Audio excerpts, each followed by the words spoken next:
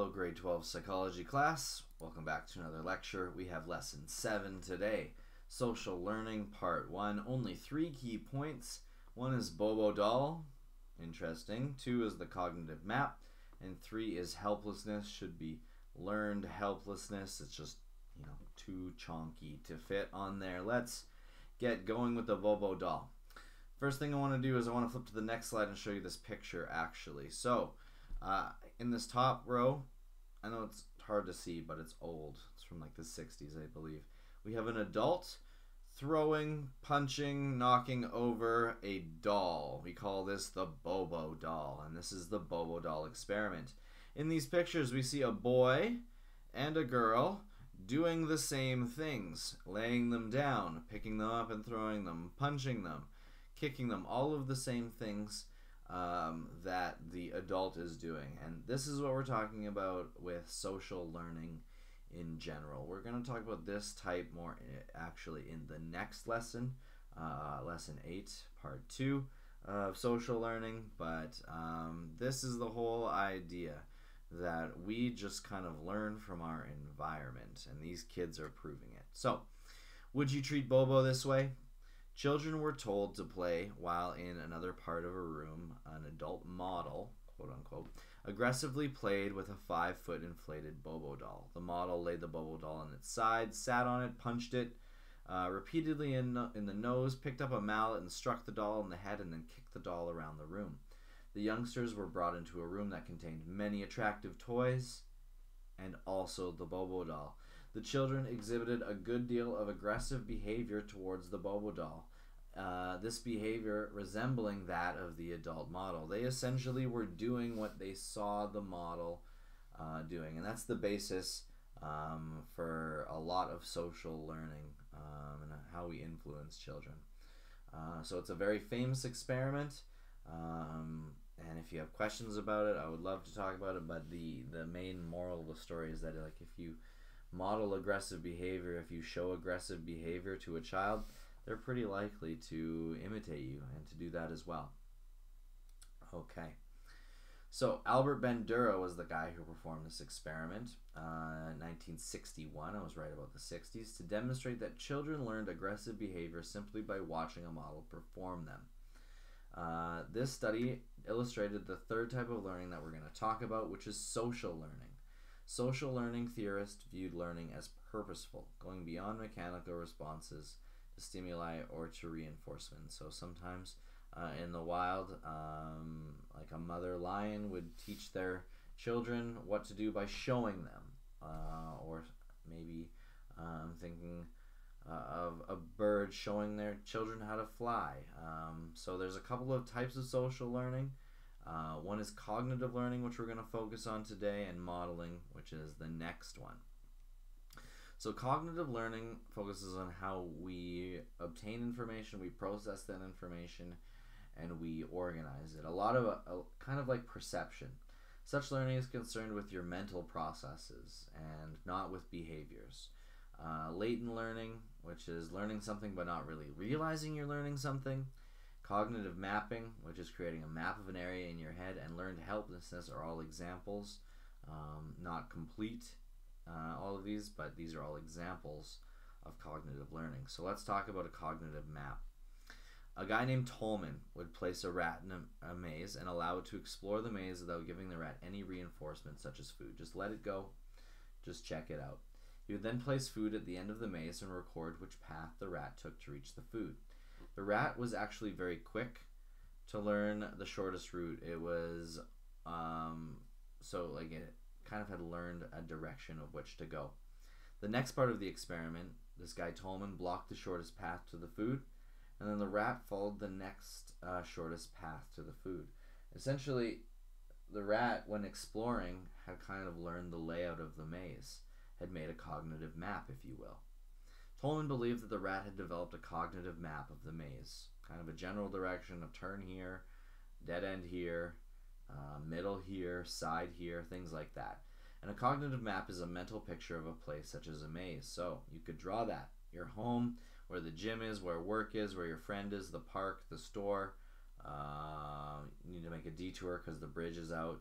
all those good things. You might have a general idea of where all these things are. I have a pretty good idea of the layout of Morris, the layout of Winnipeg, and kind of where things are in relation to each other in my head. You probably do as well to your hometown, which is part of your assignment actually coming up. So that's a cognitive map. Learned helplessness is key point 3. So learned helplessness is when a person has numerous experiences in which his or her actions have no effect. So he or she may learn a general strategy of helplessness. If your actions aren't having any effect, you will learn that your actions have that they don't mean anything. If you speak up at a party a few times and no one answers you, you'll learn that people don't want to listen to you and you might not speak up again.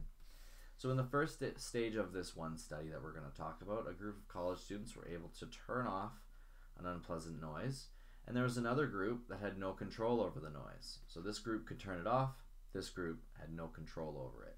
Later, they were placed in a situation in which they merely had to move a lever to stop the similar noise, and only the ones that had control over the noise in the first place learned how to turn it off. The others did not even try. The people that had no control over the first noise had learned helplessness. They had learned that they had no control over it, so that there was nothing they could do, and essentially had taken no action. The people that were able to turn off the unpleasant noise took action to figure out how to stop it. Essentially, we get into this kind of situation. Why bother trying? I can't do it anyway. What's the use in doing that? It will never work anyway. That's learned helplessness. When you don't want to try because you're convinced that it won't make a difference. And that's not really your fault. You've learned that certain actions you've taken haven't mattered. If you studied for a test and didn't do well, maybe you've learned unconsciously that studying doesn't really help you. So these are all things that we need to take into account when dealing with people. It's not hard to see how these results can apply to everyday situations. In order to be able to try hard and to be able to be full of energy, people must learn that their actions do make a difference. What's the point in recycling every day if you don't see the actual benefits of recycling? If rewards come without effort, a person never learns to work. And if pain comes no matter how hard one tries, a person learns to always give up. And it's these occurrences that are learned helplessness, that no matter what you do, you can't change the outcome. It's kind of a sad thought. And we'll talk more about it in Unit 5, I think the very last lesson of Unit 5, Influential Experiments. We learn more about learned helplessness. It's an important element. An important element of learned helplessness is stability. And stability is essentially a belief in yourself. Do you believe that the thing that caused you to be unsuccessful is permanent, or do you believe that it's temporary?